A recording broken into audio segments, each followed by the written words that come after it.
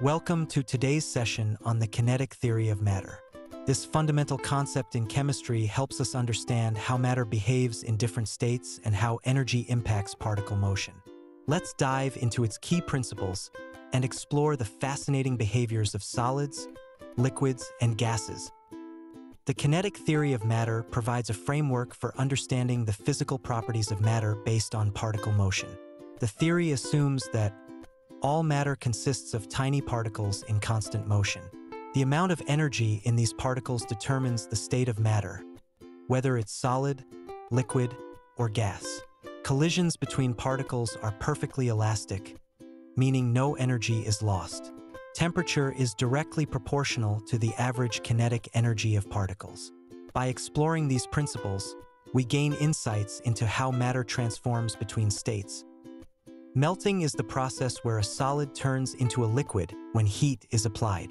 On a molecular level, heating causes particles to vibrate more vigorously. As the temperature reaches the melting point, the intermolecular forces holding the solid structure weaken, allowing the solid to transition into a liquid state. This transformation beautifully illustrates the impact of energy on particle motion. Vaporization refers to the conversion of a liquid to a gas and occurs via evaporation or boiling. During evaporation, high-energy particles escape from the liquid surface, even below boiling point. Boiling, on the other hand, involves an increase in kinetic energy where particles throughout the liquid gain enough energy to turn into vapor. Both processes showcase how heat influences particle dynamics.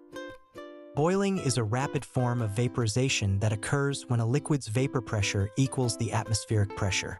As heat energy is supplied, particles throughout the liquid gain sufficient kinetic energy to form vapor. This phase change releases gas bubbles, making boiling a dynamic and energetic transformation. Freezing is the opposite of melting, where a liquid becomes a solid upon cooling.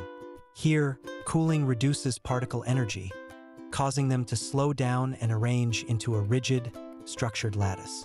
This phase change underscores the role of energy reduction in stabilizing matter. Brownian movement describes the random motion of particles resulting from collisions. It's more pronounced during high-energy phase changes like melting and boiling, where particles are active and dynamic.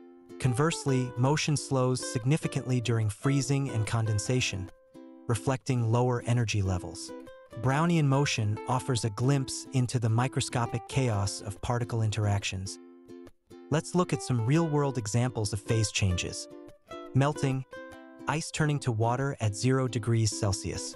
Vaporization, drying of a wet surface. Boiling, water boiling at 100 degrees Celsius. Freezing, water forming ice at 0 degrees Celsius. Condensation, water droplets on a cold glass. These everyday examples connect theory to observable phenomena, making the kinetic theory more relatable. In summary, the kinetic theory explains the behavior of matter in various states and its transitions through particle motion and energy. By understanding molecular interactions, we can explain everyday phenomena like boiling water or freezing ice.